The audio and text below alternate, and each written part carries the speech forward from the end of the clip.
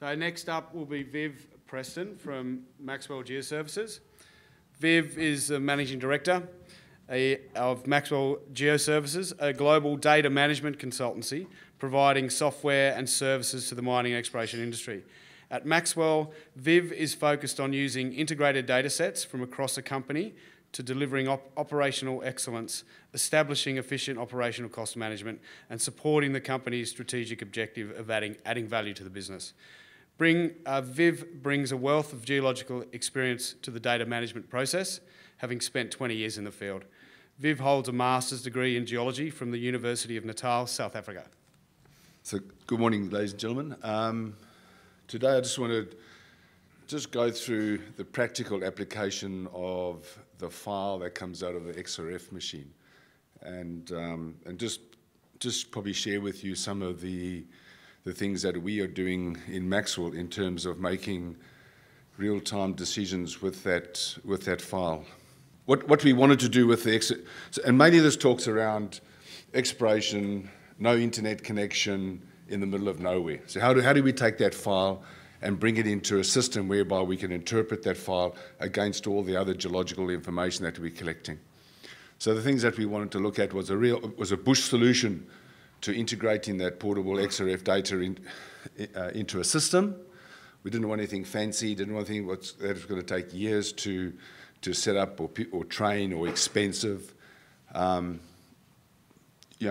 up workflows around best practice, so a little bit what Dennis is talking about in terms of JORC 2012.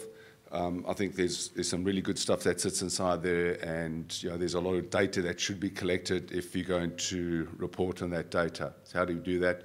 We wanted a centralized database. Often you're getting that Excel spreadsheet and you're having to work through a myriad of environments, applications to actually get hold of that data and do something with that data. We definitely wanted to do interpretation in real time. And have seamless connectivity as best as possible with the applications that we are using in the field.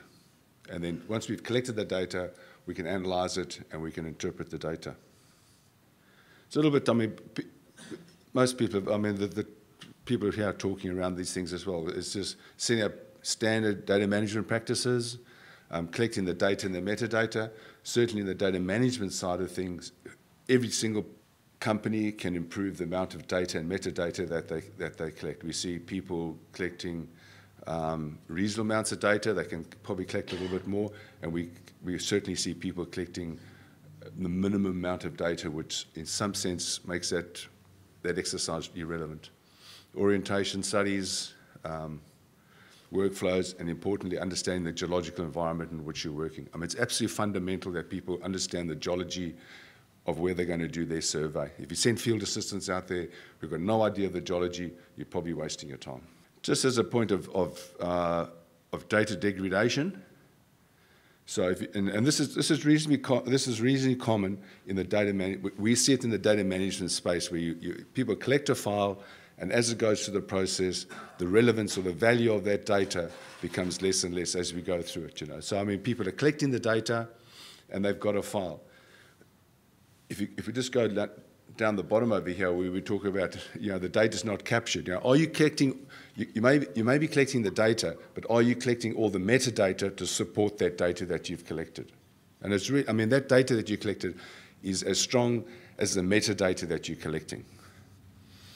The data is not streamed or stored. So it's common. We commonly see people have got this Excel spreadsheet, so this CSV file, probably converting it into an Excel spreadsheet, and then they've got no idea what to do with it. And they may cut and paste it into some GIS application, and it takes a long time for them to actually get that data and do something with it. Data not accessible. It's residing in somebody's laptop. It's not within the organisation. The data is not analysed correctly. People haven't done their calibration studies to really analyse that data. And basically, at the end of the day, commonly we find that data is not even used for decision making. So they'll go out into the field, they collect all this data, and then they won't even use it to make decisions in the field. So orientation studies, we spoke a little bit about orientation studies. And as Dennis was saying, you got to understand what you're looking for, and you got to do the orientation studies to find out. In this example, the beam count. How long is the beam count necessary for a particular geological environment and a particular element that you're using? So in this case over here, if you've got a beam count of 60 seconds, you're probably wasting your time looking at that data. I mean, it's so variable. It's all over the place. Yeah, and then you go to 120 seconds, it starts to get a bit better, and then you go to 150 seconds, it's not too bad, okay? So you've got to look at the practical applications of the gun in the field. So, are you going to stick with 60? And, when you start to image it up, it's probably going to be, it's all over the place, or just have something around about 120 seconds, which may be a practical thing. Sitting around for a sample 150 seconds is a long time, admittedly. QA/QC, I mean, we have a system whereby you can look at your QC in the field. So here you can look at your standards, and you can, okay, the one on the comparative chart is looking at laboratory values versus your PRX, your portable XRF values. You can do all this in real time. The one on the left-hand side is just your control charts with your standards. So just taking all that, and I suppose what we're doing in Maxwell is having a look at how do you take that file and stick it into an environment which is connected to the rest of the operation. So here's an example of something the farming community is doing, where you've got a tractor and a file comes out of the tractor. So that file that comes out of the tractor, what do you do with it? You need some sort of hardware that's going to push that file out into the rest of the operation. So in this little example over here, you've got the tractor, it collects its file, and it'll go,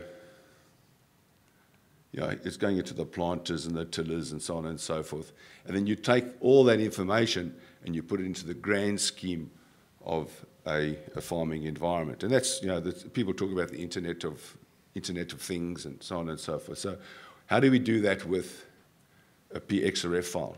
So here we've got a file that comes out of the gun, and in our sense, what we've done is developed an application called LogChief, and LogChief will pick up that file and host it in a database, so that the table structures in that database can seamlessly accept all that information, put it into the database, and then what you can do then is that you can tie it up with all your downhole tools, your sampling, your geology, your spatial, and if you've got an internet connection, you can actually link it up there. So in a very short period of time, you're taking that file and you're linking it up with all the other activities that are happening in the field, and then if you're connected, you can then put it into the rest of the organisation, or you may have to download it at some stage and bring it into your system. So Maxwell Sense, what we have is Datashed, and that's our master database, and in Datashed is a suite of tables, and those suite of tables have got portable XRF tables that will host that CSV file that comes from the gun. And what we do is we would then use LogChief so generally what we'll do, we set up LogChief. So LogChief will take this data schema in the back end and move it in behind LogChief, and then you can go out in the field and you can log directly into a database which is a duplicate of this database, your master database. So just to reiterate, you've got LogChief, you've got your portable XRF. We've got a plugin that will allow you to take that file, that CSV file, bring it into LogChief, and then you can marry it up with various activities that are happening out in the field, and then you can then use that data to look at it in 3D. We've got a small little GIS application that sits inside there, strip logs, and so on and so forth. So that's LogChief, and LogChief allows you to do, you've got profiles that you can set up, so you can end up with like your drilling profile, in how you've got various different profiles over here. So if you click on diamond, you get a login tool. So if you're doing surface sampling, you can click on the surface sample profile that allows you to log into that, and then you have a bunch of apps. So here you've got an XRF app. So it's like it's a bit like a smartphone, where you can do, it'll log anything and then you may have various apps that you may use in the field. So you've got one container whereby you can do a whole bunch of work. So here you can, you've gone for your master database, you've extracted a whole bunch of data, some historic data, some planned data that's sitting in the back end of LogChief, and then you can highlight the data that you want to use in terms of a tree format or in a little GIS application, and that'll activate it. You can bring some geological maps in with your tenements or your claims. You can view that in LogChief. So it's all its own entity. You're not having to go back to the office. You're kind of self-contained, and all this activity is happening on that one application or that one tool. You can look at some historic information. You can you can look at drill hole collars, surface projections of drill hole collars. You can view your data. So with LogChief, what we have is a little plugin. So that little plugin works. So as soon as you've got that CSV file from the gun, we just use the little plugin to take that CSV file and seamlessly load it into the database, and that'll do. No matter, depending how you've set it up, it'll do all calibrations and everything. As an example, you can, with LogChief, you can go in and do surface sampling. So you can run around and do your surface sampling. You can either use your phone or you can use automatic GPS collection, and so you can automatically grab hold of that sample point, bring it into the database, and on the fly you can create heat maps as you're going along. So during that program, you can then have a look at your heat map and see whereabouts you may want to do infill sampling or so on and so forth. So, so one application, shooting the gun, CSV file into the application, and then creating those images for real-time decision making. Same thing with core. Shoot the core directly into LogChief, and then LogChief will create strip logs if you want, and then you can also tie it up into any mining application that you're running or GIS application. So here's an example of some work that we've done in the Tanami Desert just recently. So we're just kind of working up in this area over here, no communications, nothing out there, and on that particular time, it was summertime, so the temperature's around 50 degrees.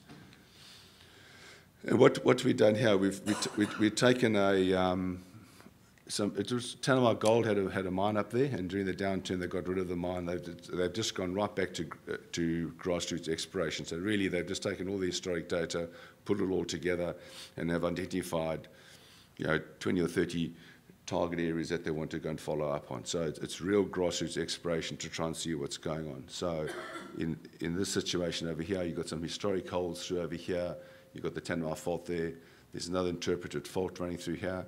And there's some interesting intersections around the place. We actually had done a survey along this line over here with the XRF and got a couple of interesting results over here. So the idea was really to come in here and just do some infill work using the XRF and being able to make real-time decisions while we're in the field. In this particular case, we did lag sampling, soil sampling, and termite sampling. So 50 degrees, we've got LogChief running on a tough book here, Panasonic tough book. And what we've got is the XRF gun sitting in an upside-down ice cream container, and the gun sitting in there. We had a hat over the gun just to try and keep the heat off it, and we're mixing the samples up in this vessel over here, and then once it's been mixed up, we actually put it into a little milk cap, had the sample, and shot this, just trying to get some uniformity. So in terms of capturing the metadata, we were capturing the metadata as we were going along with each of the samples. So what we've done then, so the survey, we did about 30 or 40 odd samples around here, and during the desktop studies we looked at arsenic. Arsenic seemed to be a very good pathfinder, so that the program, although we collected a suite of samples, most of it was around using the arsenic value, and so there's values over here that you can have a look at. through over here, and there seemed to be an interesting area through over here and over there. As a matter of fact, we did get a gold kick at this in the sample over here, and took a bulk sample and panned out a tail of gold. So if you do get a gold kick and it's controlled, go and have a look at it, because there may be something there. And so we looked at this and said, okay, let's try and do some more infill portable XRF values to get a better, just define it a lot better than what it was at that stage. In this particular case, we were running map info on the Panasonic. So we're taking the XRF machine, putting it into the database, doing outside of the calculations, and then we'll be able to move the data into map info and look at the data in map info in real time. So you could do the same with Target or ArcView or Tutuk or whatever the case may be. Okay, and we just ran a profile across from here across through over here. And that's what you're seeing over here. So what we've got here is, this is the lag samples that we took, and these are the termites and the soils that was happening. Okay, so this particular peak over here came from that sample over here, and this peak over here is in this area over here. So I just wanted to go back and do some more on that. So I went back and did some more infill sampling. So here we've got all the historic information. We've got that high arsenic value with gold sitting over here. And there's various anomalies over here. But I think what's also important over here is understanding the geology, because this, to the northeast of all this, there's subcropping material. So all these values are associated with subcropping material, and these anomalies are sitting over cover. So I think in terms of interpreting this information, you've got to understand your geology. So you can't relate these peaks with those peaks over there, because the geology is completely different in this particular environment. Okay. So from Max's point of, from our point of view, what we're trying to do is have a situation where people can do real-time interpretation of the data that's been collected in the field. So, we've got a tablet, laptop, whatever it is, running Logchief, and you can, whatever information you want can go into that back-end database, and that back-end database that can get streamed out, if required, can get streamed out in a web environment, and that web environment then can be accessed by people around the world or in your organisations. So just trying to get real-time data interpretation in the field, have the quality control around it, all the procedures, and then being able to stream that out into the wider world. And that's it. Thank you.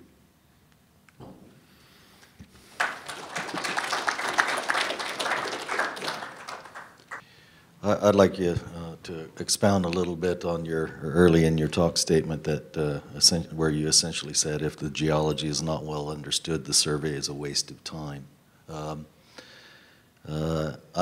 I'm not a field person at this point in time. I'm a capital markets person, so I have to review what's presented to me by a company from 6,000 miles away, particularly as far as geochem maps and that sort of thing. So how do you advise, or what questions should I be asking of data that's produced or put forward? I think we go back to the competent people. I mean, is often the geochemistry is collected by incompetent or people that can improve their competency. I think there's a tendency for us just to have a gun, go out there, shoot it, then come back, and then the geologist sits in the office and interprets everything. I think it's really important that the geology is collected as the person is shooting the gun, and that information goes back. If you look at that particular, this particular slide here.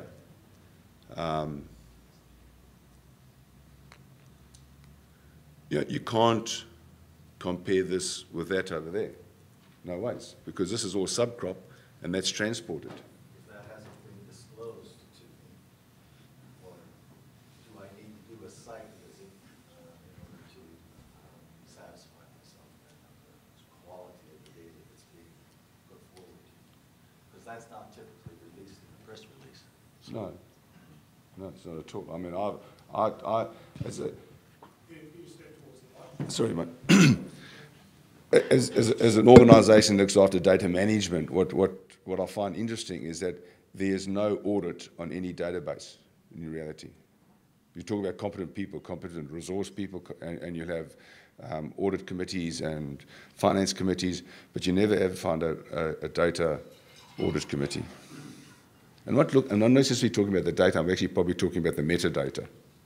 So, I mean, I suppose you've got to find somebody that you're comfortable with that'll give you the truth about what's going on in terms of the answers that you want. Do you have to travel to site to have a look at it? I don't know. If you look at BRIEX, a lot of fancy people went and looked at BRIEX and didn't even recognize it at all. If the geologic model is wrong, does that mean that the data set is wrong? I don't think it's going to be wrong, but I think what's going to happen is going to take more time and more money to get to the point, to the decision point.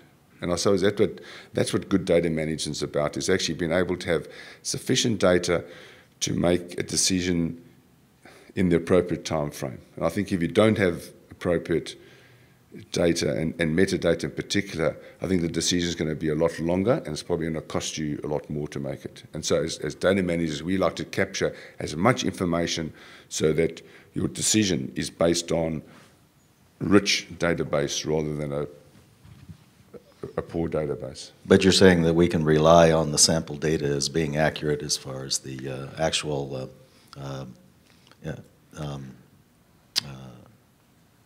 assays that are given by the machine.